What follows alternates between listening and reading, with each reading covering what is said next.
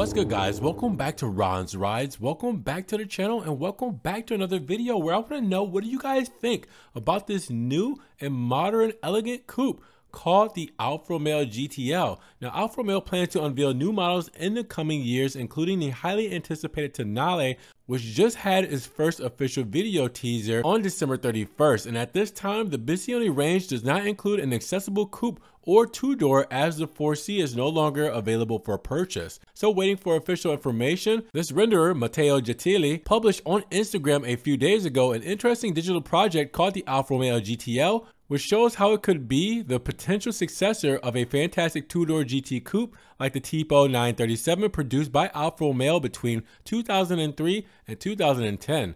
Now, considering that it has not been years since the car has left the market, its elegant design remains etched in the memory of the Alfa enthusiast. Even if it is not a popular segment such as like the SUVs, such a GTL could allow the historic Odyssey brand to increase its registrations. Now, the front of the digital project is characterized by a muscular bonnet, by elegant optical groups with LED technologies, by the iconic Trelobo with the Alfa Romeo logo in the center on the top, and by a lower grille with a honeycomb texture, plus a smaller splitter, most likely made of carbon fiber.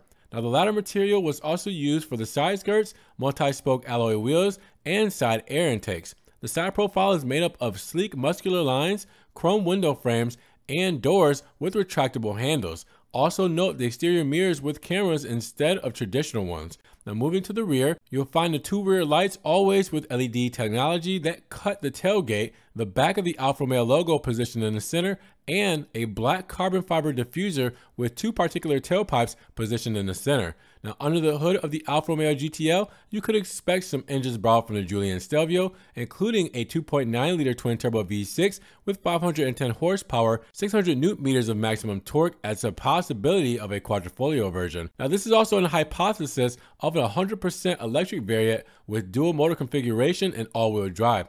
At least for the moment, the Stellantis brand has no intention on bringing a coupe to the market, so Matteo's digital project remains only now for a dream. But I want to know, what do you guys think about a two-door coupe called the GTL for Alfa Romeo? Would you like something slick like this rendering here? Let me know down in the comments below. What do you think? And if you guys did enjoy the video today, make sure you give it a big thumbs up. Giving the video a like will help get it up in the rankings. More people can see it, and we'll have a bigger discussion on an Alfa Romeo GTL modern day elegant coupe. Now, with that said, if you guys want to help further support the channel, always check the links down below. I have a one-time link donation for my PayPal, my Cash App, and my Venmo, just in case you guys want to donate $1 or $2 to the channel. Hey, I appreciate the love and support. Thank you so much. Now, you guys can also check out the Ron's Rides merch, just in case you guys want tank tops, backpacks, stickers, hoodies, everything Ron's Rides is there. And I'm also on TikTok, Facebook, Instagram, Snapchat, so everything I'm posting, Ferrari, Maserati, and Alfa Romeo, that doesn't always make it here to the channel. Now, make sure you guys subscribe to the channel, but click that notification bell so you don't miss one video. And with that said, you guys be blessed, have a great day, and we will talk to you guys in the next Ron's Rides video. Peace.